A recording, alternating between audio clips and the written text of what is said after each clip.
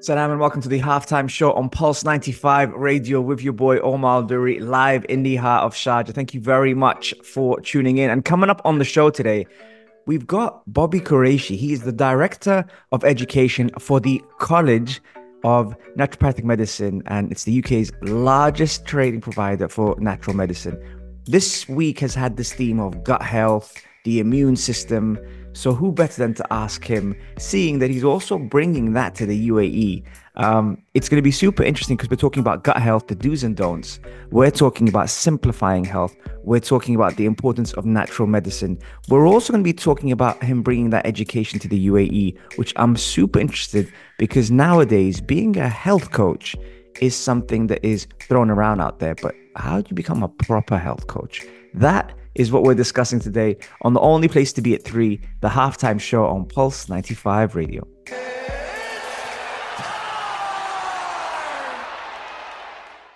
Salam and welcome to the halftime show on Pulse 95 Radio. Shout out to everyone who is tuned in around the world, whether it's 95 FM, pulse95radio.com, or even if you're watching us on YouTube. We have the best of the best, and we're super grateful to have Bobby Qureshi on the show. Bobby, welcome to the show.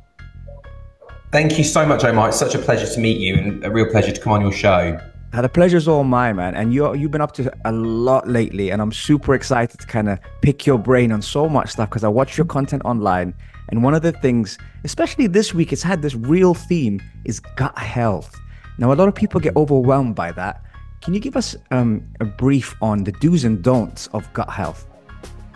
Yeah, for sure. I think the gut is an incredibly misunderstood area in the body. And, I'm actually doing a talk soon on gut health, the key to wellness, which really highlights the point that the gut is your key to being well and to living a healthy life. There's so many interesting facts that always stem back to the gut. 70% of our immune system lives in the gut, for example. Immediately, that tells us a really important link between immune health and gut health. But in terms of kind of the do's and the don'ts, I think in terms of thinking about what negatively impacts the gut, let's start with that side, because these are the things to be really aware of. Some of the key things I see in my clinic, definitely stress. Chronic stress is a big one. We're all stressed individuals, let's face it. Modern society, we're all filled with stress. Acute bursts of stress versus ongoing chronic stress where the body doesn't have a chance to sort of recover, they're totally different things. And when we're talking about ongoing bursts of stress constantly through the day, every day, what that basically does is it shuts down your digestive system. Because when your body's in a fight or flight mode, the last thing your body's interested in is helping you to break down that sweet potato you just had for lunch and helping you to absorb the nutrients from it. It's interested in helping you to run, helping you to move. So stress is a big one. And I always think as we talk about in sort of naturopathy, natural medicine, we always talk about finding the root cause. So stress is a really big one that often we come back to in something that we need to support. Another big one actually is medications, and often unnecessary medications. There are many medications that are given often to support the gut, but sometimes they actually do the complete opposite. And one of the big culprits of this is a group of medications called PPIs, proton pump inhibitors. These are drugs like omeprazole, and many people know this name because many people are prescribed this drug. It's one of the most commonly prescribed drugs in the world, and it's used as an antacid. Now, people use this because they have reflux, they have heartburn symptoms, but what it does is it stops your stomach making acid, and of course, stomach acid has a hugely important role to fulfill, ranging from digestion, ranging from immunity, all the way up to regulating the bacteria and the species that live in your gut. So it's always important to think about whether medications are truly necessary. Of course, there's always a time for conventional medications, but just thinking about, is it truly necessary? Is this the best route to addressing the root cause here? Also, medications like anti-inflammatory drugs like ibuprofen, these are big ones because what they do to the gut is they basically remove the mucus lining that protects that barrier. So by taking ibuprofen, it may seem like it's a harmless thing, but over time, if you keep using it, it can actually damage your gut wall, which can be a problem. So from my experience, ibuprofen is a drug that's used to reduce inflammation, but in the long run actually creates inflammation. See, that's super interesting because when you say that, a lot of people say, well, just take an ibuprofen and that should be all right. But you're actually saying it does more harm than it does more good. In the long run, it's definitely not a good thing for your overall health because, you know, if you go to a doctor and they give you an anti-inflammatory drug, they'll also give you a drug that stops you making stomach acid, which is that PPI we just spoke about. The reason they give you the PPI is to counteract the side effects of the anti-inflammatory drug, which tells you enough about the fact that it can't be good for your gut. So again, there's a time and there's a place, although there are good research natural alternatives that are anti-inflammatory, by the way, but still we have to think, is it really the best way that we can treat this issue? Can I ask the other you, thing what could we replace with that, a natural way rather than ibuprofen? Some of the best researched in terms of, you know, the strongest evidence will be things like turmeric, so curcuma. Turmeric's a great one, and there's a good body of evidence explaining how it works. It actually works on very similar pathways to ibuprofen, so it's very well understood in terms of its mechanism. So you do need to recognize that for turmeric to have the sort of level of potency as ibuprofen, you need a good amount of it. So, you know, half a teaspoon is probably not going to do that much scattered through the day. But if you have it maybe as capsules, plus adding it into your diet with a source of healthy fat to assist the absorption, with a bit of black pepper to assist the absorption, that's going to really do you some good. So turmeric's a good one. Ginger's another one. I mean, ginger is such a cheap, affordable way of getting anti-inflammatory herbs into your diet. So whether you grate some ginger and make a hot tea, whether you supplement ginger, whether you just incorporate it into your food, those are some good alternatives as well that you could use. Brilliant. And I was so happy you said that because nowadays you can actually pick up curcumin or turmeric from the pharmacy, and they've got the capsules as well if you don't have it in your nutrition or even supplement it every morning. And my mom will love the fact that you said that because she has it every morning, so she'll be super happy that you said that. I mean, it's a great one, and it's also good for general inflammation. You know, you can use it for joint pains, for arthritis. There's so many uses for something like turmeric. You know, it even has anti-cancer properties. So there's benefits there in terms of kind of supporting, you know, cellular health as well. So there's a lot of good evidence on the likes of turmeric. Love that. All right, we're going to take a quick break. And when we get back, we got more from the man himself, Bobby Qureshi, on the only place to be at 3, the halftime show on Pulse 95 Radio.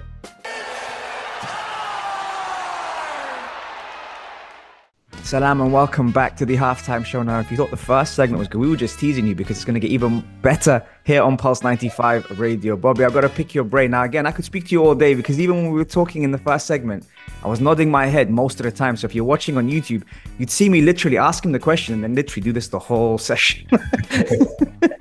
Simplifying health is one of the things that a lot of us struggle with because there's so much opinion and there's so much education and there's so much things behind, you know, what we do every single day. But one of the things in terms of natural medicine that I really wanted to pick your brain about, which is a topic that pops up every now and then online, and it's mushrooms. Now, in terms of using mushrooms the right way, how do we do that?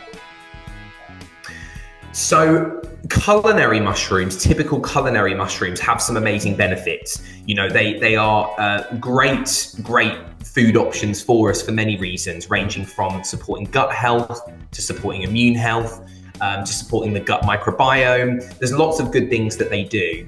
We're now going into a time where our understanding of more medicinal mushrooms has just absolutely boomed, and the amount of research done in this industry now is amazing. So we're talking about mushrooms here that have been shown to have really therapeutic effects on the body. So if you were to just have a culinary mushroom like a button mushroom, that's going to be good for you. But that compared to something like lion's mane mushroom, the therapeutic, so the health benefits that you get from lion's mane is completely completely different to a butter mushroom. So if we give some good examples here, certainly the most researched mushrooms, if we talk about a couple of them, lion's mane is a great one. It's probably my overall favorite mushroom. It's named because if you look at it, it's a stunning mushroom and it looks literally like a lion's mane. So it's quite a remarkable mushroom.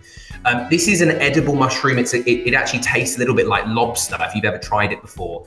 So it's a really tasty mushroom. But the reason it's got so much attention is because it's been shown to have some amazing effects in the brain. It has been shown to increase levels of something called nerve growth factor, which basically stimulates the development and the growth of new neurons or new nerves in your brain, which is quite amazing. And there is some research looking at the potential benefits of using the likes of lion's mane in conditions like multiple sclerosis, dementia, Alzheimer's disease even, Parkinson's disease. And I use it a lot in my clinic for those sorts of neurodegenerative diseases, so brain degenerating conditions. But also you can use lion's mane just for concentration. I have people that come and see me who are students, and I recommend lion's mane just because it helps focus, for example. So it's a really good mushroom in terms of brain health, but it is also the mushroom of the gut-brain axis. So it's very good for the brain, but it's also very good for the gut. So as well as helping brain function, it actually helps to seal up the gut barrier. So if you've ever got somebody that has something called leaky gut, where the gut sort of barrier is a little bit permeable, it's a really good one for that as well. So lion's mane's a great one. The other really amazing one that I tend to use very often is reishi mushroom. Reishi mushroom's an amazing one. It's referred to as the mushroom of eternal youth. So if you're looking for a sort of healthy, anti-aging mushroom, this is your go-to. It's amazing for the immune system. It balances the immune system out. So if you feel like you're constantly fighting infections and your immune system's a bit weak, then reishi mushroom can give your immune system a boost. But equally, what's amazing is that if your immune system is overactive, so you have something like an autoimmune condition where your immune system attacks the body itself, that can also help bring the immune system back to balance. So it's what we call immune modulating rather than immune stimulating, because it's not just stimulating the immune system, it's actually bringing it to some sense of balance. Reishi does all sorts of other things. It helps to support prostate health. So it's a great one for men that have an enlarged prostate. It's good for cardiovascular health, so for heart health. There's so many reasons it's useful, but those are probably the two most common ones that I would go for in my clinic, I would say. Excellent. And in terms of dosages, is there a certain amount of dosage depending on the person's ability or activity that they should be taking? Yeah, this is a really hard one because some of them are culinary. So some of them you could just say, okay, have, a certain quantity, 200, 300 grams of lion's mane or something. But then you also now get a lot of supplements, of course, that are mushrooms, that are reishi or lion's mane. And the difficulty here is that supplements tend to use different forms of the mushroom. So some use extracts of the mushroom, of the key compounds. Some use the sort of the whole mushroom. Some grow the mushroom in a certain way. So it's quite a difficult one. So as a general rule of thumb, if you're going to have it as a supplement, which most people will, I would typically go with the packaging recommendations, just because it's a more clear way of being safe with them. I mean, normally they're very, very, very safe. I mean, they are very, very safe additions to somebody's life. And to be honest, in some instances, you would use them at very high potency. So, for example, I work a lot with patients that are undergoing chemotherapy with a cancer diagnosis.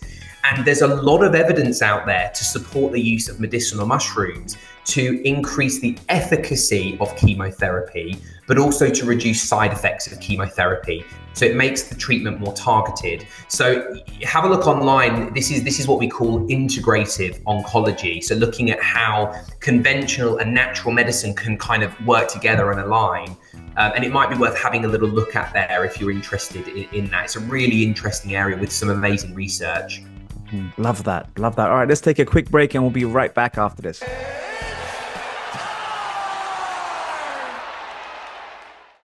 Salam and welcome back to the halftime show. That was probably my favorite segment. That was really, really good and giving a good insight on just using things the right way, but also things that a lot of us sometimes are curious to try, but not sure what comes with it. So that was brilliant. Now we're going to dive into being a health coach. Well-being is something that a lot of people in the UAE and in Sharjah especially are really looking into. They're looking to do more, to be more, to try and get at that optimal level, so to speak. We always hear that word, but what is it like being a health coach, and especially regarding well-being rather than more fitness?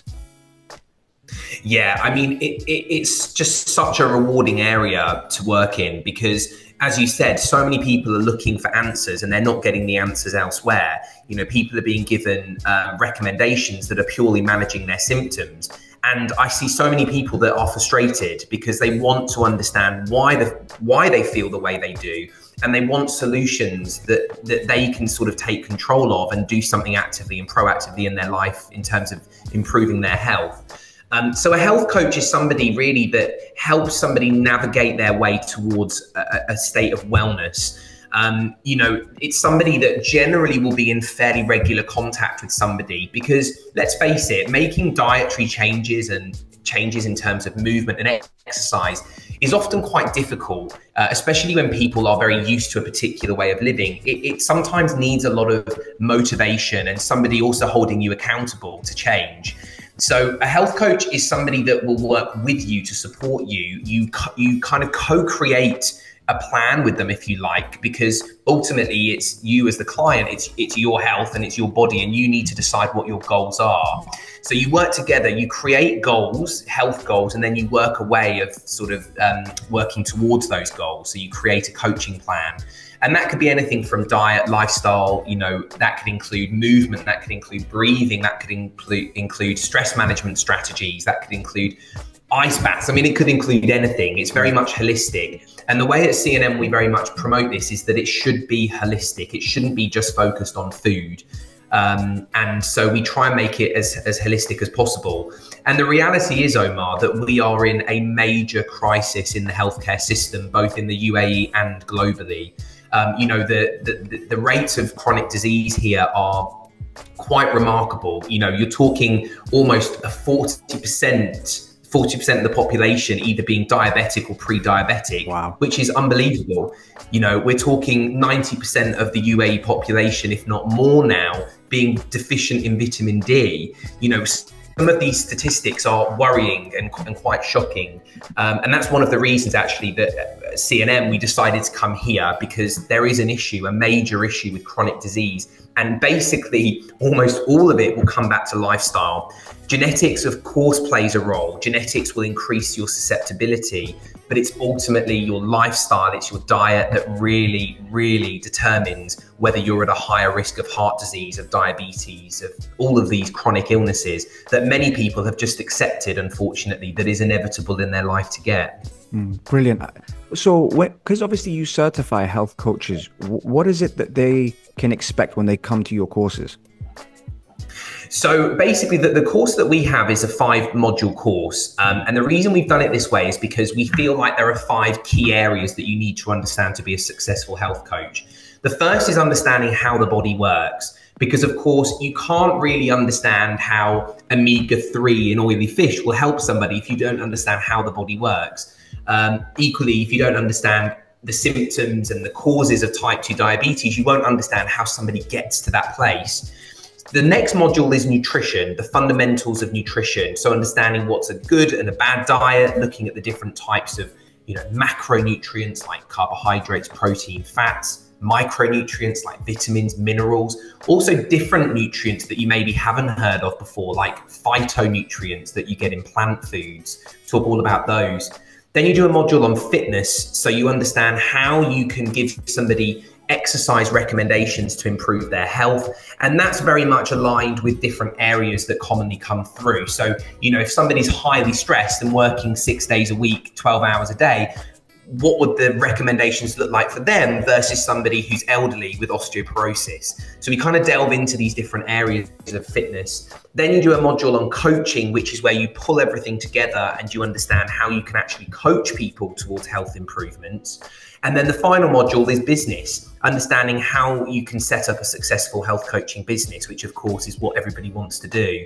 And the course is approved, and this is why it's taken about 18 months to get here. It is approved by the KHDA, by the Education Authority here, which is a big milestone because there is no other provider that has that approval. It's the first course of its kind being offered in person in the region, in fact. So it's a big milestone and we're really proud of it. Amazing. How long does the course take? And is it online? You said it's in person. Can you do it online as well, or is it just in person? It's online and in person. So our first in-class intake is September. Our first online intake is July. And it's basically 12 months. It's a year. And in person, it works out about 1 weekend a month that you'd be coming in for a lecture, for a class, or for a clinic, if it's the coaching module.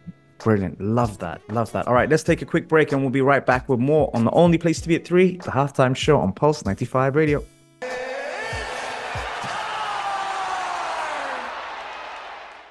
Salam and welcome back to the Halftime Show. I am super grateful that I had to get this man on the show because he's super busy and he's got so much he's doing, and he made time for us here on Pulse 95 Radio. Bobby, it's been a great show so far, man, and I'm very grateful that you took the time to come out and see us.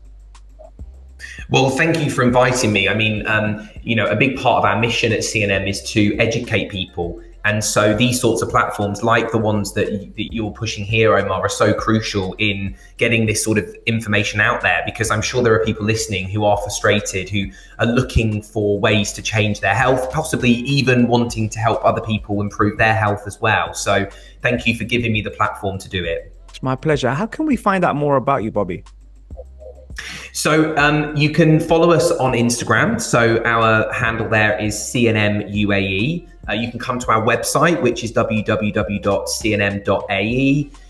You'll find all of the information that you need on there. You can also come along to our events. So we have various events. Of course, we've got a big event on the 11th, Saturday the 11th, which is our big launch. But we're going to be hosting regular health talks, regular events. So come along to those. Again, that's part of our initiative to sort of really spread this knowledge into the community. But that's probably the best way of getting in touch with us, via those two means. Okay, brilliant. And I also got a couple of fire away questions that as soon as people knew that I was having you on the show, they sent in a couple of questions. So can we do that very quickly? Yeah, please go for it. Awesome. Okay, top tips to improve sleep. Good one. So I think the first thing is make sure that your nighttime routine is good. A lot of people get this wrong. They're on their phone until 2 minutes before they go to bed. Their rooms are completely bright again right before going to bed. They're highly stressed. They're not winding down. You need to get your nervous system into a place where it's ready to sleep. So trying to avoid screen time as best as possible, or you could get blue light blocking glasses perhaps to help as well. I think in an evening, maybe having an Epsom salt bath, maybe using 500 grams or even a kilogram of Epsom salts in a bath. That's a great way of getting magnesium into your body, helping you with sleep. I also think making sure your room is pitch black. If there's light coming through through your windows, and it even will go through your eyelids, that will tell your brain that it's daytime. So you're not going to get the signaling to release melatonin. And then other very simple things, magnesium, particularly magnesium glycinate as a supplement, is a brilliant way. 2, 3, even 400 milligrams before bed would be very good. And then you might want to use things like herbs, maybe chamomile tea, maybe passion flower tea is a brilliant one. So you can get some really good sleep teas. And actually one of our graduates, who's a herbalist, has set up a herbal dispensary where you can get these from. It's called Hikma in Dubai. So they do some really good sleep teas, because I know there's not much of this at the moment in Dubai. So just to give you a hand. So those are some key sleep tips, I would say, from my side. Awesome. And then morning routines. So first thing to do when you wake up in the morning. Yeah, good one. So I think ideally what we would do as early as possible in the morning is get some natural sunlight exposure. I think that's a really good way of, again, getting your body into the circadian rhythm, which is your natural body clock. It tells your body, okay, it's morning, and it starts signaling to different parts of your body to tell you that it's ready to go. Because your body works on this basis of a biological clock. So different parts of your body signal, and that's, for example, why in the morning we expect your thyroid hormones to be quite active, because they get you ready for the day. But that's dependent on things like melatonin levels. So it's like a sequence of dominoes, if you like. So yeah, I would definitely say getting outside if you can, just getting some sunlight exposure. If you're on the ground floor, you know, and you can get outside and on some, I guess here we're talking sand more than grass, but ideally grass. You know, getting grounded is a good way, but yeah, not missing breakfast, I think for a lot of people is a good one. Even if you're intermittent fasting, obviously make sure you're still breaking your fast with a decent meal, so that you're not kind of impacting your blood sugar levels too much. And not starting the day by opening your emails within 2 minutes getting up. And I have to say, I'm sometimes guilty of this. But what that does is it immediately spikes your cortisol, which is your stress hormone. So it's not the best way to start the day for your body. It immediately puts you into a fight or flight mode. Excellent, excellent. And you're obviously bringing this education to the UAE. And for those that want to learn more or find out more, you gave out the website and you gave out the page for them to do so. But is there something else that they can stay in tuned with or be aware of that you're doing coming up soon? Yeah, so we've definitely got the big launch, which is our big sort of opening event with the likes of Dr. Malhotra coming along, who's one of the world's most renowned cardiologists. Very outspoken on things like statins, which of course is a really big area because it is, certainly in the UK anyway, we're talking the most commonly prescribed medication or group of medications here. So that's a really interesting one. And we've got various talks on the day. I'll be doing one on gut health and the importance of gut health in terms of your overall wellness, which we've just started to scratch the surface on today. We're also going to be doing more and more events as we go. So I think the best thing to do is to follow us probably on our social media, on Instagram, CNM UAE, because we'll be posting all of our events. We're already connecting with lots of other organizations who align with our philosophy here, who will be doing some sort of collaborations with as well. So I think stay tuned there for what's to come over the coming months. Brilliant, brilliant. Oh, Bobby, thank you very much for coming on the show, man. I've really enjoyed hosting you on the show. Well, thank you so much. It's been an absolute pleasure, Omar, and keep up your super work. Thank you very much. Remember, you can catch us every Monday, Wednesday, and Saturday, 3 to 4 UAE time. And you can see the man himself on our YouTube episode on Pulse 95 Radio. Or if you prefer a podcast and you listen to it on the way to work, then check out Apple, Spotify, and SoundCloud. We'll see you guys soon. Take care. Assalamu alaikum.